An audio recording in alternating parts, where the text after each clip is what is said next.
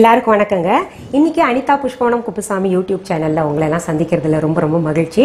இன்னைக்கு நான் செஞ்சு காமிக்க போற கிரேவி பார்த்தீங்கன்னா ரொம்ப சுவையா இருக்கும், எல்லாருக்கும் பிடிக்கும். என்கிட்ட எல்லாருமே கேட்குறாங்க நான்வெஜ் கிரேவி பண்ணுங்க, நான்வெஜ்ல ஏதாவது செஞ்சு காமிங்கன்னு சொல்லிட்டு. இது பார்த்தீங்கன்னா நான்வெஜ்ஜுக்கும் பொருத்தமா இருக்கும். நான்வெஜ் செய்யலை நான், ஆனால் முட்டை முருங்கக்காய் குழம்புன்னு எடுத்துக்கலாம், முட்டை முருங்கைக்காய் கிரேவின்னு எடுத்துக்கலாம், எப்படி வேணா எடுத்துக்கலாங்க. அது செய்து காமிக்க போறேன். அதற்கு தேவையான பொருட்கள் என்னென்னு பார்த்துடலாமா? 4 முட்டை வேக வச்சு உரிச்சு வச்சிருக்கேங்க. அடுத்தது பார்த்தீங்கன்னா முருங்கைக்காய் 2 எடுத்திருக்கேன், 1 உருளைக்கிழங்கு, அது ரெண்டையும் பார்த்தீங்கன்னா நான் வேக வச்சிருக்கேன், மஞ்சத்தூளும் உப்பு போட்டு வேக வச்சிருக்கேன். அடுத்தது தக்காளி பார்த்தீங்கன்னா 2 நான் நறுக்கி வச்சிருக்கேங்க. அடுத்தது தேங்காய் 2 டேபிள் ஸ்பூன் துருவன தேங்காய். அடுத்தது இந்த மாதிரி சின்ன வெங்காயம் இருக்கு இல்லையா, இது வந்து ஒரு 15 எடுத்துக்கோங்க. 15 எடுத்து பொடி பொடியாக நறுக்கி வச்சுருக்கேங்க. அடுத்தது பூண்டு பல் 6 இல்லாட்டி 7 எடுத்துக்கோங்க, பூண்டு பல். அப்புறம் வந்து இஞ்சி எடுத்து வச்சுருக்கேன்.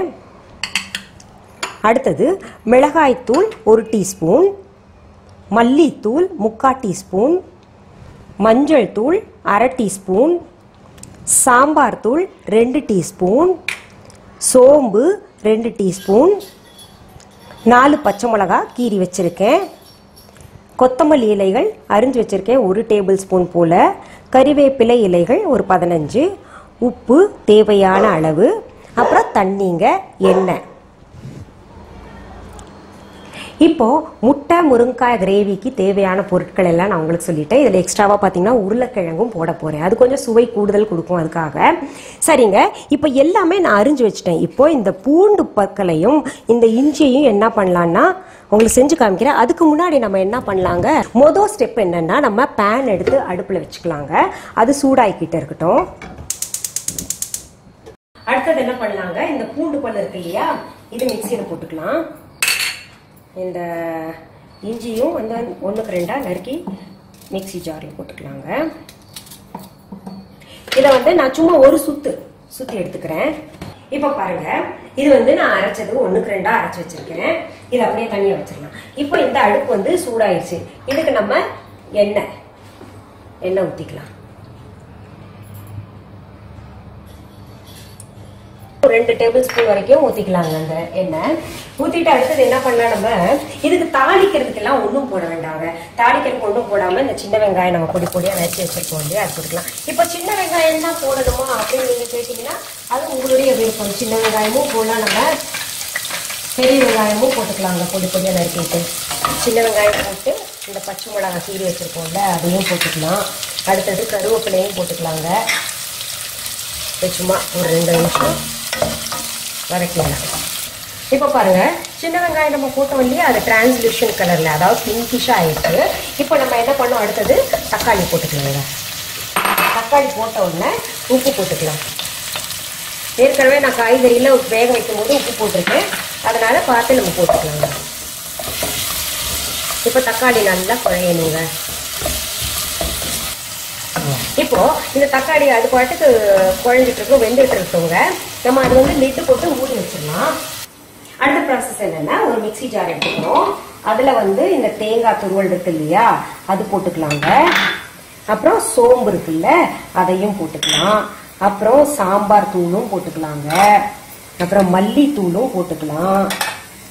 அப்புறம் மிளகா தூளும் போட்டுக்கலாம்.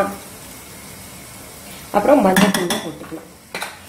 நீங்க கேட்பீங்க, என்ன மேடம் இது எல்லாமே ஒன்னா போடுறீங்க, எல்லாமே தூளா நீங்க சேர்த்துருக்கலாமே அப்படின்னு சொல்லிட்டு நீங்க எல்லாம் நினைப்பீங்க. இது என்னன்னா, கிராமத்துல என் வீட்டுக்காரோட அம்மா, அதாவது என் மாமியார் வந்து செய்யறத நான் கண்ணால பாத்திருக்கேன். அவங்க என்ன பண்ணுவாங்க, மிக்சியில அரைக்க மாட்டாங்க, எல்லாத்தையும் பாத்தீங்கன்னா ஒன்னாவே போட்டு அம்மியில அரைப்பாங்க. கூடுதல் சுவை தருங்க. இப்ப பாருங்க, நம்ம போட்டு அரைச்சோம் இல்ல, எல்லாத்தையும் ஒன்னா சாந்து போட்டு அரைச்சோம், ரொம்ப நல்லா இருக்கு. இப்படி அரைச்சோம்னா இன்னும் கூடுதல் மனம் கிடைக்குங்க. எப்பவுமே நல்லா இப்படிதான் இருக்கும். அவங்க அம்மியில அரைப்பாங்க, நல்லா கெட்டி சாந்து எடுப்பாங்க, இந்த மாதிரி இருக்கும். இதுல பாப்போங்க, இதெல்லாம் தக்காளி எந்த நிலைமையில இருக்கு அப்படின்னு சொல்லி பாப்போமா. பாருங்க, தக்காளி வந்து நல்லா குழஞ்சுக்கிட்டே வருது. குழஞ்சிருச்சு இல்லையா. இப்போ நம்ம அடுத்தது என்ன பண்ணலாம்னா, இந்த சாந்தை வந்து அதுல போட்டுக்கலாங்க.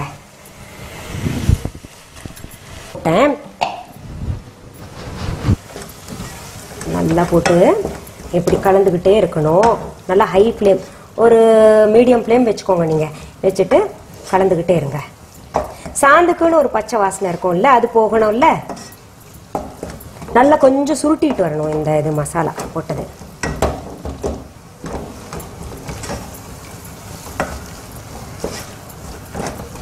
இப்போ என்ன பண்ணலாங்க, இந்த கொத்தமல்லி இலை அரிஞ்சு வச்சிருக்கோம் இல்லையா, இதை போட்டுடலாம்.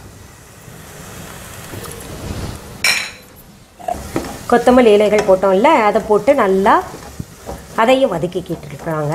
பாருங்க, ஓரளவுக்கு நல்லா சுருட்டிக்கிட்டு வருது. நம்ம போட்டதை விட கொஞ்சம் திக்னஸ் ஆகிட்டு வருது இல்லையா, சுருட்டிக்கிட்டு வந்துருச்சு. இப்போ என்ன அடுத்தது என்ன பண்ணலான்னா, இந்த முட்டையை போட்டுக்கலாங்க. முட்டையை போட்டுட்டு அடுத்தது இந்த முருங்கைக்காய் வேக வச்சிருக்கோம். அப்புறம் உருளைக்கிழங்கு. இந்த உருளைக்கிழங்கு கட்டாயம் போட்டு ஆகணுமா மேடம் அப்படின்னு நீங்கள் கேட்டிங்கன்னா அது உங்களுடைய விருப்பம்.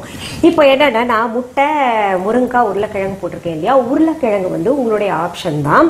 இதில் நான் இப்போ வந்து முட்டை, முருங்கைக்காய் போட்டிருக்கேன்ல, அது போட்டு சிக்கனோ மட்டனோ ப்ரானோ இல்லை நீங்கள் வந்து வேற என்ன இருக்கு, நான்வெஜ்ல என்ன சாப்பிடணும்னு இருந்தீங்களோ அது போடுறது உங்கள் ஆப்ஷன். அப்படி இல்லை முட்டை வேண்டாம் தவிர்த்துடலாம் அப்படின்னு நினச்சிங்கன்னா கட்டாயம் முருங்கைக்காய் போட்டு மட்டனோ சிக்கனோ சேர்த்து செய்யுங்க, ப்ரானோ சேர்த்து செய்யுங்க. ரொம்ப ரொம்ப பிரமாதமாக இருக்கும்னு சொல்லிட்டு என் வீட்டுக்கார் அடிக்கடி சாப்பிட்டு சொல்லுவாருங்க. பாருங்க இப்படி இருக்குல்ல. இப்போ போதுமான அளவு தண்ணி ஊற்றிக்கலாங்க. நம்ம இப்போ வேணுங்கிற அளவுக்கு நமக்கு எந்த திக்னஸ் வேணுன்றது ஒவ்வொருத்தருக்கும் ஒவ்வொரு விருப்பம் இருக்கும். பார்த்தீங்கன்னா சாதத்துலையும் ஊற்றி சாப்பிடலாம், சப்பாத்திக்கும் சாப்பிடலாம், தோசைக்கும் சாப்பிடலாம் அப்படின்னு நினைக்கிறவங்க மூணுக்கும் ஏற்ற மாதிரி நடுவாந்திரமா ஒரு திக்னஸ் வைப்பாங்க.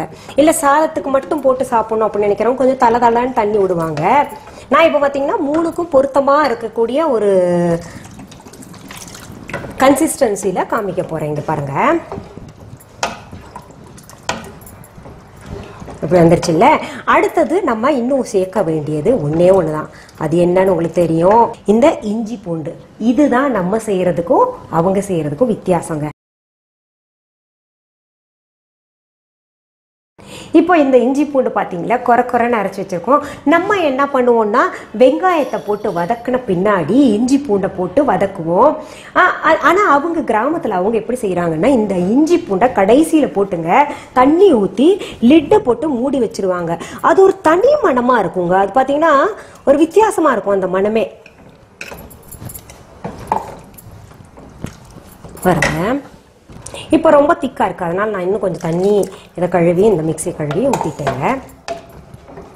பாருங்கள் ரொம்ப சரியான ஒரு திக்னஸ்ல இருக்குது. இப்போ நான் இதை என்ன பண்ண போகிறேன், நல்லா கொஞ்சம் ஹை ஃப்ளேம் பண்ணி இதை மூடி போட்டு மூடி வச்சிடுறேங்க. நல்லா அந்த இஞ்சி பூண்டு போட்டோம்ல அதோட பச்சை வாசனையும் போகட்டும். சரியா?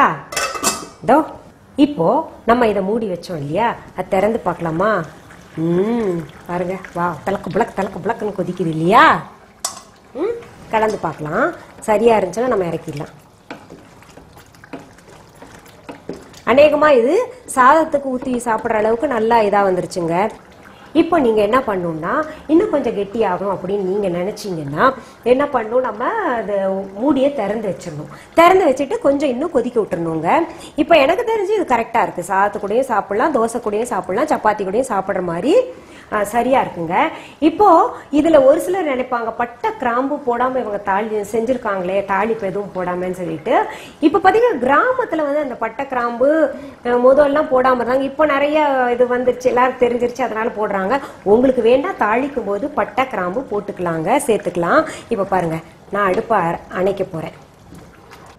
இப்போ என்ன பண்ணலாம்னா நான் டிஸ்பிளே பண்ண போறேன்.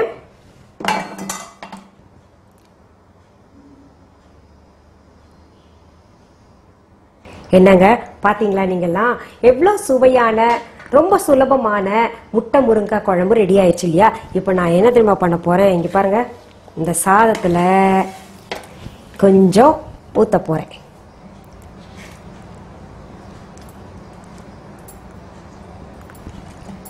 இங்க பாருங்க,